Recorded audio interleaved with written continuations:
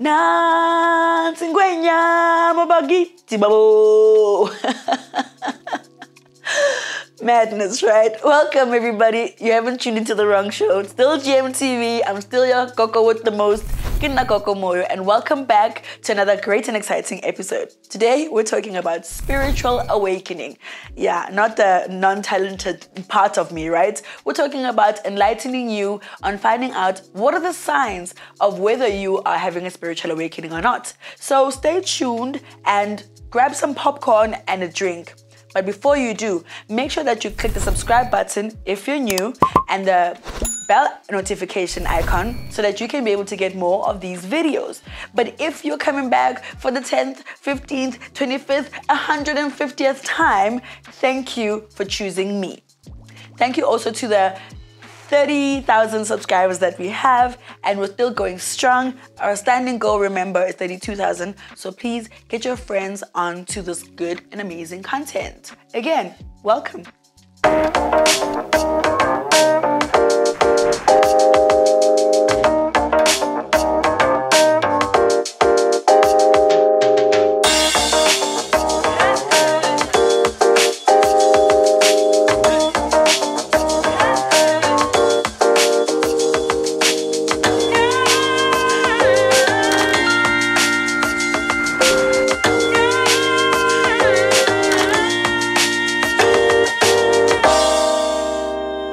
Spiritual awakening is a dimension of reality of our confines, of our ego. The ego being an exclusive sense of self, or I. And the ego must be able to rise, to give forth space for you to ascend in your higher self. Sounds complicated, right? In layman's terms, it means get over yourself. As a person, you need to understand that whatever titles you have put against your name, whoever the person that you think you are in society or at your job, or the role that you keep in your family, does not dictate whether you become spiritually awakened or not. Instead, you have to take off that cloak, that veil, and be bare. Literally take in all the energies around you, all the messages that you get, and be guided by them and not relying on your own intelligence. Today we're going to be talking about the 10 different kinds of signs that you can get as a person, and they vary, and a lot of them speak to us on a very personal level. So if you're touched by the end of this episode, please be more reflective than throw bullets. Number 1. Feeling as if your life is false. That means that the tags that you have against your name, or maybe the big mansion that you bought on the hill, or the speedy race car that you drive, still at the end of the day, after achieving all that stuff that you wanted to achieve, you still feel like you are unfulfilled, like something is missing in your life. And that is one of the signs that you are actually leaving the world and its possessions and its materialism, and you are looking to have more of a connection on a deeper level. Secondly, you start craving meaning and purpose in just about everything. The conversations you have, the way you live your life, you ask yourself, what is my reason to live? What am I sent to the world to come do? What am I solving for? And when you start having those kind of questions, you best know. You beginning to ask deeper questions is third on our list.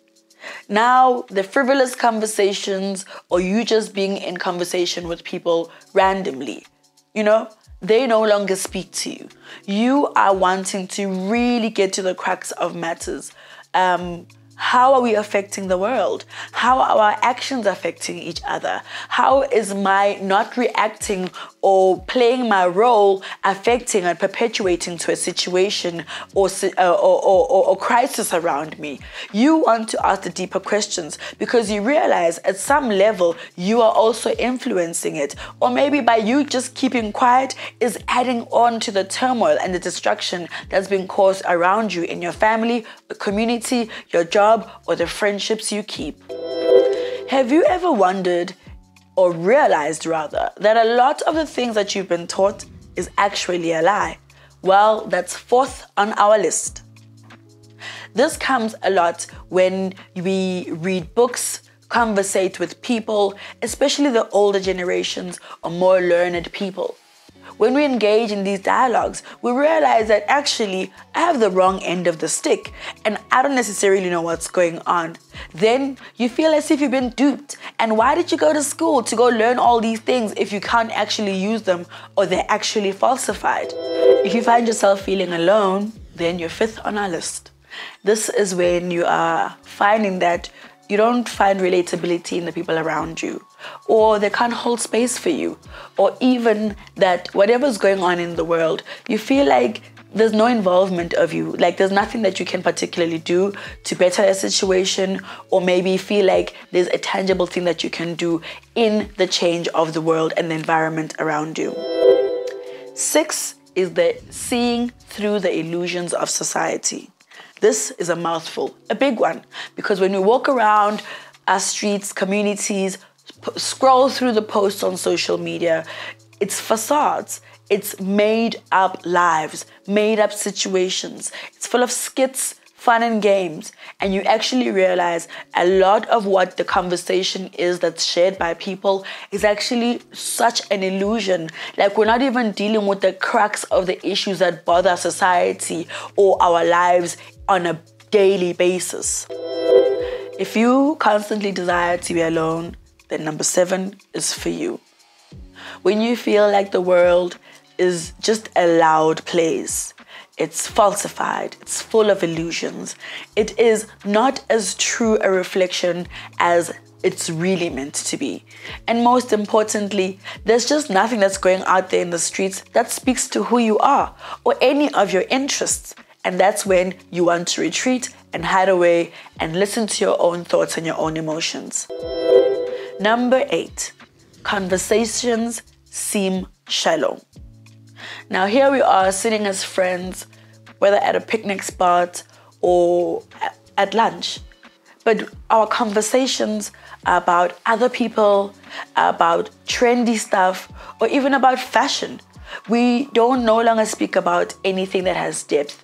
And once you find yourself sitting in a group like this, your mind travels and you start questioning a lot. Like, how am I even keeping friends like this? Because they don't speak to my spirit. They don't add to my depth. If anything, they make me as shallow as they are.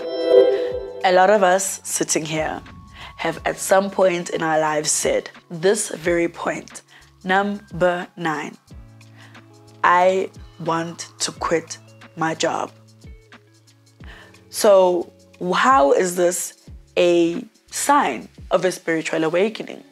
Well, you may find that the work that you do does nothing for humanity.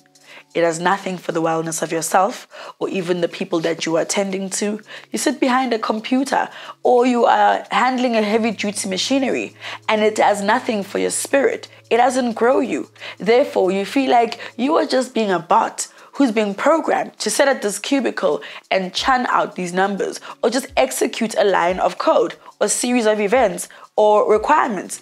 But you don't actually get to feel like you are engaged or your spirit is being moved or as if you're changing the world in any form or fashion.